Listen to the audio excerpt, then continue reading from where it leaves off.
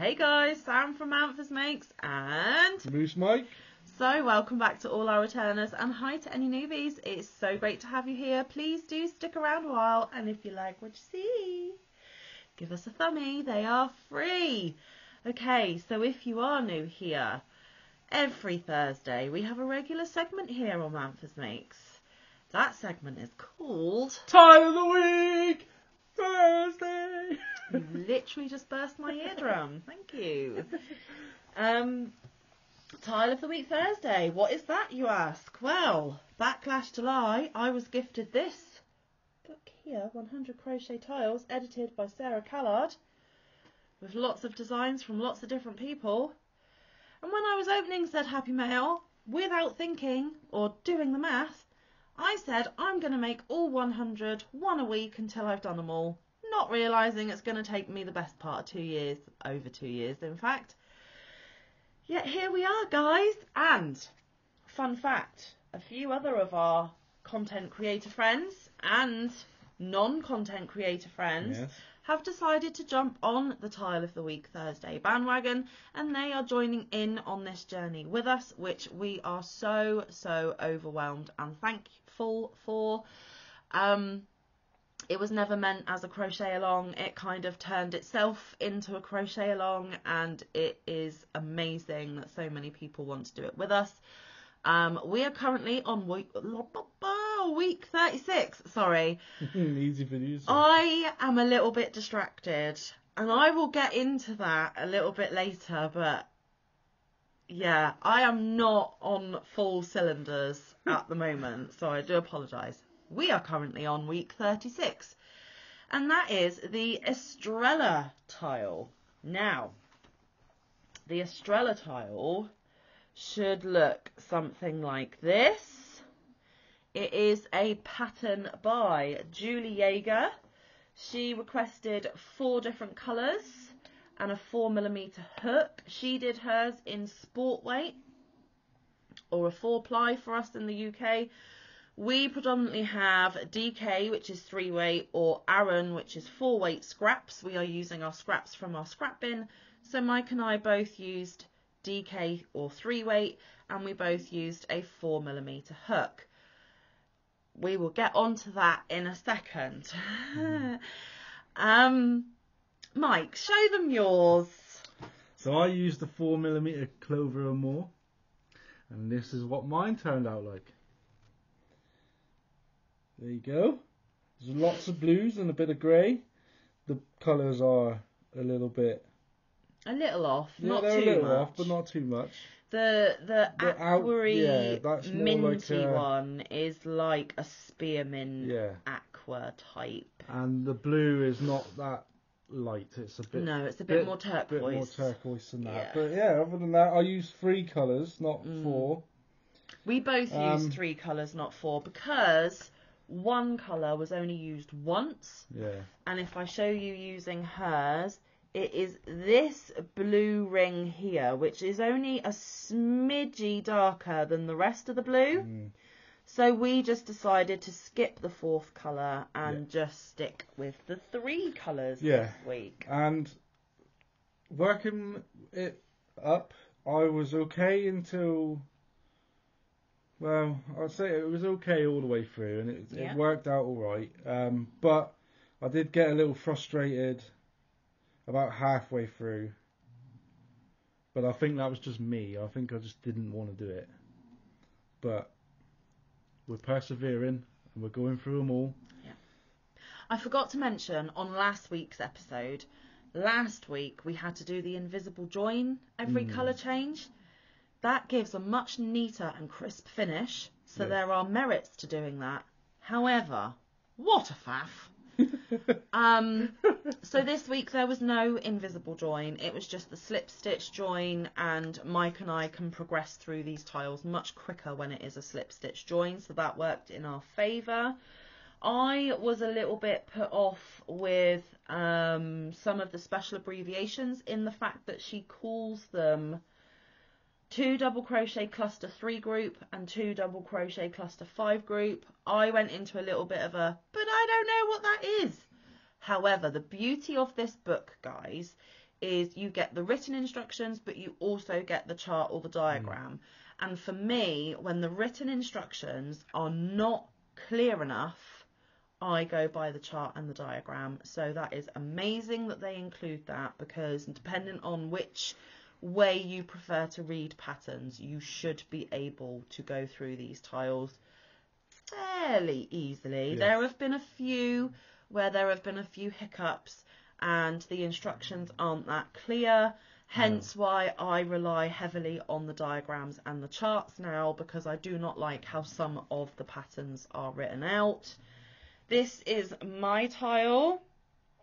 I used a baby pink, a plum purple, and my green, it's looking more blue, but it is more green than that. So mine is like the pastel version of Mike's. Yes. So Mike's is slightly darker, mine's slightly lighter, but they are much more green than they are appearing on camera. Mike's tension has got uber tight, and I think I am actually relaxing my tension a little bit. I'm not as tight as I once was, because the size difference is immense, to be is fair. quite considerable. So our tensions are now completely different. There was a stage where we were similar, and now I've gone big and Mike's gone small. But you know what? We both did it. We both got the required result. Yep. Mike did question why, and if I show you on the back, why we had to do these chains on the back. Now these were acting as bridges so that we could get this pink colour here over and behind that middle purple section, so that on the front this purple section stands alone and the pink frames it in just the corners. If you didn't jump and bridge the gap on the back, you would have got pink stitches around the purple and then green stitches around the purple. But they did anchor the two bridges together. I don't know if I'm showing you that very well. So yes, there is a bit of a thing, so I wouldn't recommend maybe if you were turning these squares into, say, a baby blanket, because little fingers and toes might get caught. But just as a decorative piece, it is absolutely fine. And it also made Mike understand the construction of some of these things a little better. He now understands why we bridged on the back. Couldn't quite figure it out to begin with, but now he knows. And I do like that we are separating the colours. And to be fair, it is quite a pretty tile. I think by the time we got to this purple, the last purple on mine, and it was more of a diamond shape before we started squaring it off, I did say that I quite liked them as either coasters, or we could add to them and make them as placemats if we did them in cotton rather than acrylic, because we are both using acrylic scraps. But in reality, guys, Mike and I are only going to be making one each of all these tiles, because we've got 100 to get through, and now that it's square, it's not really the look or the vibe I was going for. But that's fine, absolutely fine. So other than the explanation of the bridges, we got through this pretty okay. It was one of the nicer tiles to do. Yeah, now the thing that is distracting me and upsetting me a little bit. You might remember that last week I promised to use the brand new Omi hook, or Omi hook, that my beautiful Christina from Bella Uncinetto bought me as part of my birthday gift, and I did. And it worked absolutely fine. Would I rave about them and suddenly go out and buy 20 million of them because they are the bee's knees and the be all and end all? No. I am not a fan of resin hooks.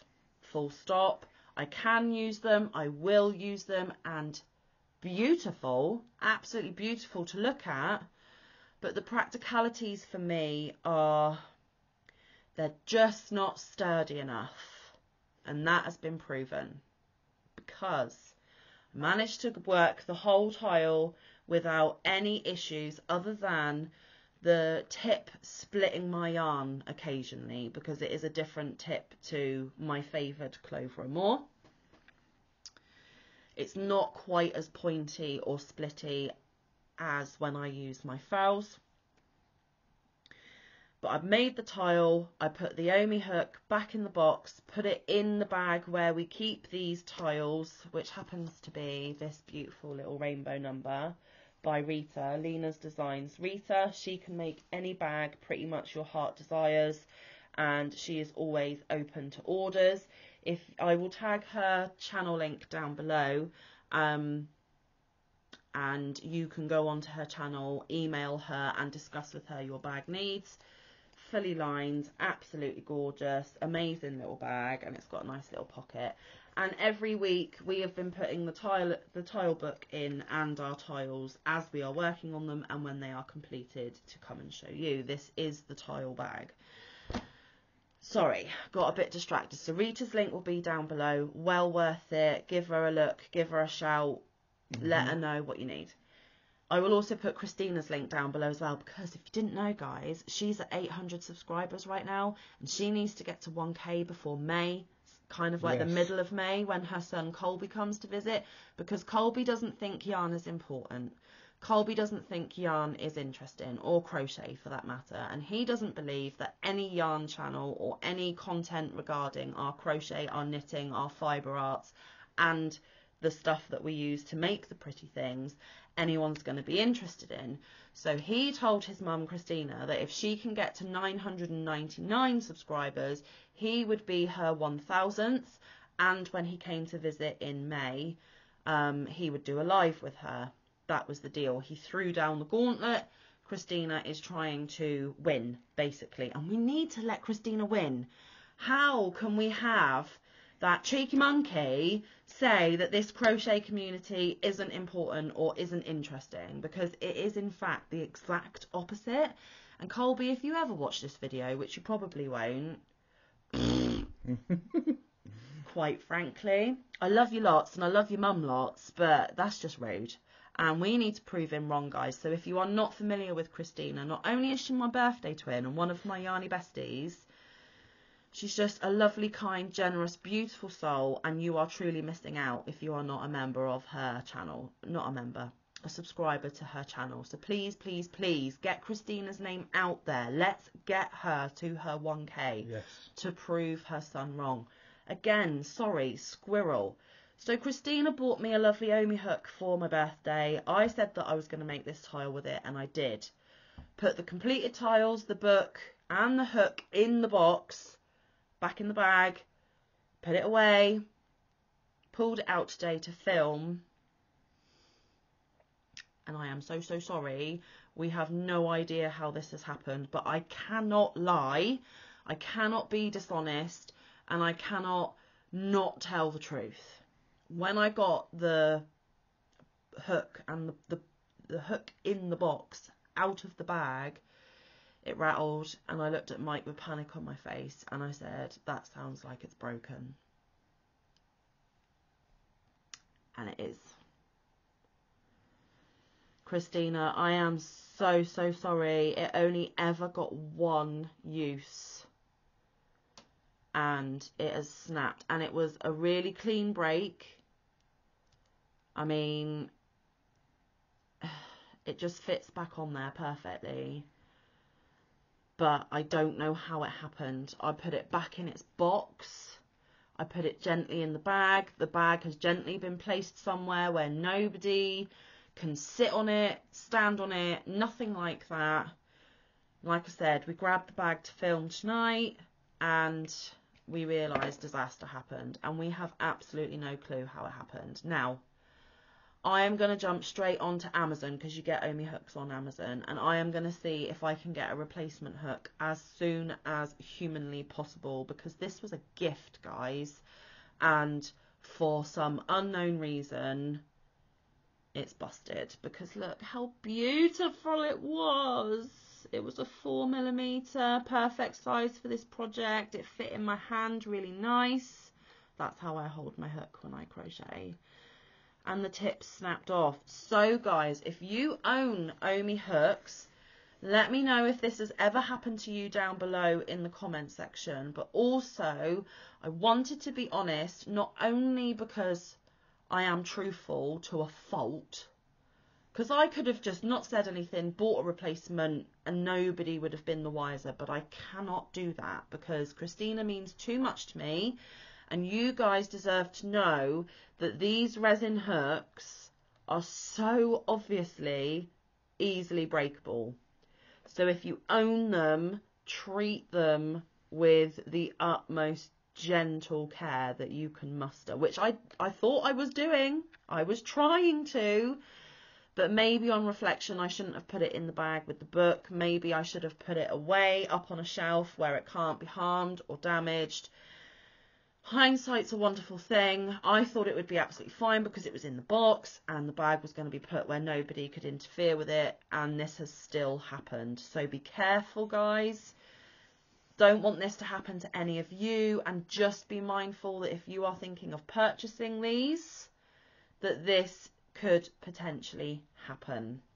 Christina, I'm so sorry. I could literally cry. I am devastated. And before I even turned the camera on, I looked at Mike and I went, what am I going to do? I'm such a bad friend. And he said, I'll buy you a new one. It'll be fine. Christina won't mind. It wasn't deliberate. It's not as if I sat here and went, oops. I don't know what happened, but it happened. And I always tell you guys the truth. Christina, I'm so sorry.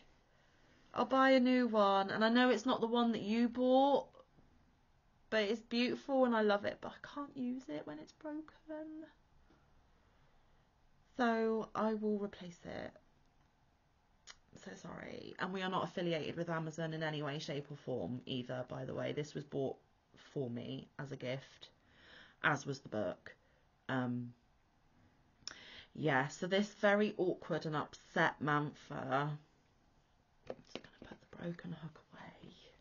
Try not to cry on camera because I feel so awful. And I think I might actually have to message Christina before this airs, because you don't want to watch a video and then be like, oh, so the present I bought you is broken. Brilliant. Wish me luck, guys. But Christina's a fabulous person, so I'm sure she'll be absolutely fine about it. Mike even said Christina will not be devastated like you think. You're more devastated than Christina's going to be. But I genuinely have tears in my eyes and I need to move on because nobody needs to see Manfa ugly cry on camera. So that was week 36. Overall, fairly simple and easy to do. I would recommend, if you're going to make this tile, that you follow the chart, not the written instructions. That was the main point for this week's. Now, next week, week 37, is called Catalina. It is another Julie Yeager design. She wants 3 colours for next week, and again she recommends a sport or a 4-ply weight yarn. Again, we're either going to use our DK scraps or our Aran scraps, 3 or 4 weight. And this is what Catalina will hopefully look like once Mike and I make it. So do head back here this time next week to see whether we got Catalina done and what our opinions on Catalina are. There are only 8 rounds, so it should be a nice size and easy to power through this one. So fingers crossed. Special stitches or special abbreviations. Oh, there's a W stitch. I've never done a W stitch. What's a W stitch? It says 1 double crochet, chain 2 twice, and then double crochet again. So double crochet, chain 2, double crochet, chain 2, double crochet, and then another double crochet in the same stitch or space. We are going to have to see what that looks like, guys. Yeah, so actually it's double crochet, chain 2, double crochet, chain 2, double crochet. So you've got like a, so you know the V you've got your 2 doubles and your chains in the middle, well, just add on another V with chains in between the 3, and that is a W stitch. There you go. Who knew? Who knew? We'll let you know how that goes next week, guys. Yeah, so join us back here again tomorrow for Crochet Catch Up, where we literally catch you up on all the crochet shenanigans that have gone on this week. Kind of already have with my broken hook. Saturday we are planning to go live. I will have work on the Sunday, so it will be just our regular 2-hour slot at 4 p.m. Eastern. Please do come and join in the fun if you can. We love our lives. It is the favourite piece of YouTube time and content we do with and for you guys, and we really do have a lot of laughs and a lot of fun doing that. So that is Saturday. I have nothing planned for Sunday yet. And then we will see you every day, because every day I upload content for Manfa's Makes. So please, if you are new here, look for a video every day. Make sure that notification bell is clicked to all, because you will miss every day's video if that bell isn't blacked in. So like I said, if you like this video, give it a like. They are free. They help us out so much. Yep. Yeah. So I think that is about it. Thank you so much for your time today. We really do appreciate it. We'll see you again tomorrow. Christina, I'm sorry. I love you. It's going to bug me until I get a new one. It's really upset me. Anyway, that's my problem, not yours. Let you get on with your day.